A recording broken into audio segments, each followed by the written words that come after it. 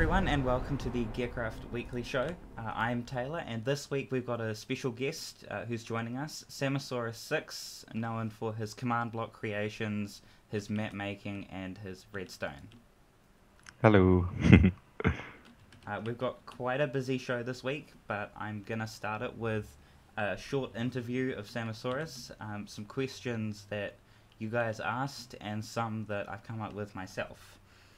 So, firstly, Samasaurus, how did you get into Minecraft? So it was probably around 5 years ago now, so a long time ago.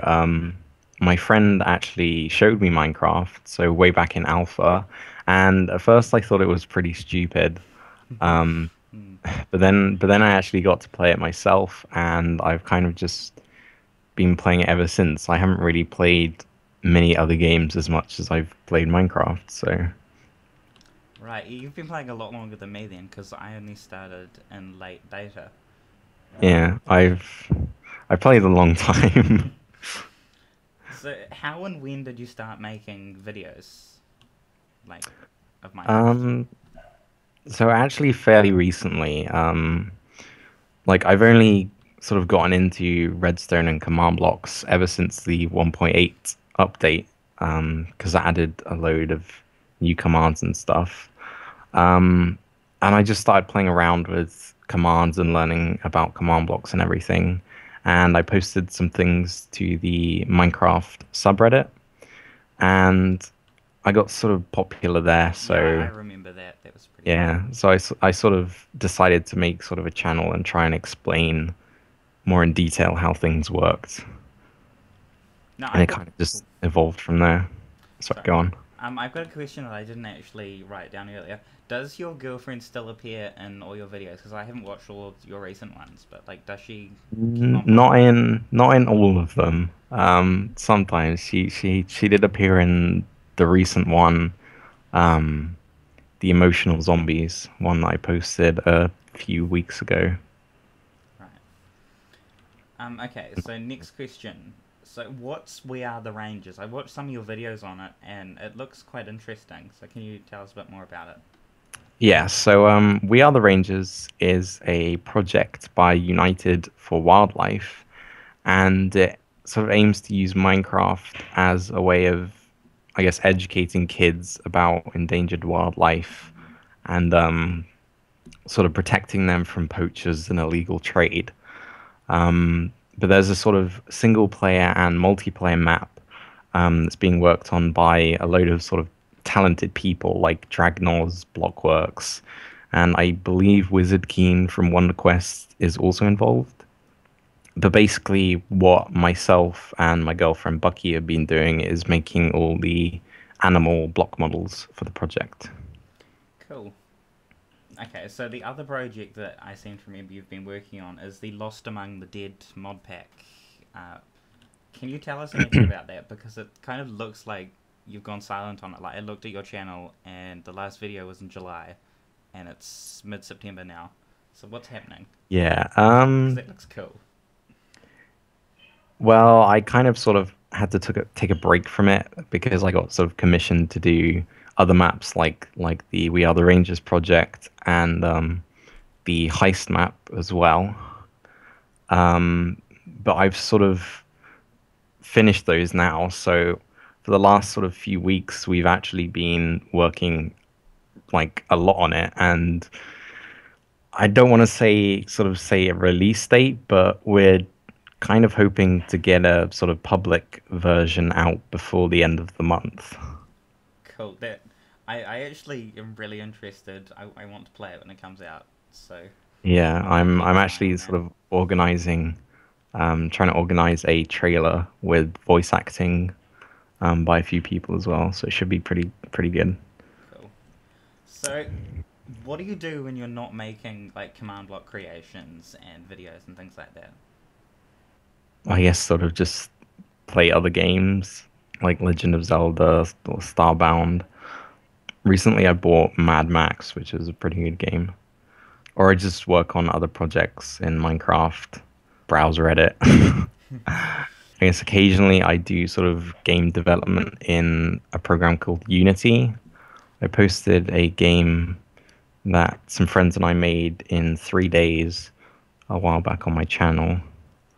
So that was kind of fun. Cool. Okay. I'm gonna ask one last question. So you can add one thing to Minecraft 1.9 before it comes out. What would that one thing be, and why? There's quite a few things I would like entity animation for resource packs or dummy blocks and items for map makers. But I think what I'd really like is a sort of new mob, which is sort of similar to the Deku Babas that I made a few weeks back. I don't know if you saw that, but like some sort of Venus flytrap Oh, okay. That sounds interesting. mob, yeah, which it would, for example, spawn in jungles and I don't know, maybe drop some sort of thorn trap block or something. I don't know. But I've seen it suggested before and I thought it was a really, really cool idea. Yeah, that does sound cool. Right. Shall we move on to the first bit of news for this week, which is the new snapshot released by Mojang, 15W38A. Now, this snapshot looks pretty cool. What do you think about it? The horses, zombie horses, and skeleton horses, and skeleton multitasking. There's the new skeleton horses which spawn during thunderstorms, which I think is really cool. And they're actually like skeleton traps. They're called skeleton traps. And if you actually get within 10 blocks of them, then some lightning will strike it and the trap will activate and like 4 or 3 sort of horsemen will spawn. Skeletons riding skeleton horses. I think if you actually kill the skeletons on top of those horses, you can actually tame the horse as well. So it's pretty cool. Now, this snapshot is just reminding me why I don't want to play survival, why I prefer creative. Yeah. Way too many ways to die. Yeah. I'm glad that they're making the game slightly harder, though. I felt like true. A lot of people thought it was too easy before, so it's pretty cool. Also, pet deaths are announced even if the animal isn't named. So if you have like a cat or a wolf and they die, that's now announced, which I think is kind of a good quality of life upgrade. And apparently there are some mob AI improvements. I don't know exactly what that means, but I assume maybe harder. Well, I think first of all, mobs no longer see you through walls anymore, which was a sort of bug. Yeah, I remember. In a previous snapshot, and also there's some sort of interesting behavior with how mobs ride each other now. Like before, if you had a skeleton riding a skeleton horse, the sort of horse's AI would be the one that's controlled. But now the entity that's on top basically controls the entity on the bottom. So if you've got a skeleton on the top, then its AI controls the horse, kind of thing. I don't know. So there's a lot that we still need to sort of discover, but already people have been making really cool things with it. So hopefully it'll be useful for map makers and stuff. Yeah, that all sounds pretty cool and technical. Yeah. So the next thing that's happening is Minecraft Story Mode has been given a release date. Well, at least the first episode. Yeah. And that's October the 13th. And the first episode is called Order of the Stone. Are you looking forward to Story Mode? I'm sort of skeptical about what it's going to be like, but I'm definitely going to at least get the first episode and sort of try it out, because the other Telltale games have been pretty good, so hopefully, fingers crossed, it will be good as well. I haven't actually played any Telltale games, but they do look quite good. Yeah. There's no word on pricing for the game, but it's expected to be similar to other Telltale games. So that's about $5 an episode, or $25 for the entire season pass. Now, this next item is kind of quite interesting. On the 15th, it was a year since Microsoft purchased Mojang. So we're 3 days after a year, so I can't exactly say it's a year, but... Just over a year. Yeah. What do you think about that? Like, has anything really changed hugely with Minecraft? Because I haven't noticed, any huge... I suppose, apart from, HoloLens, nothing huge has happened.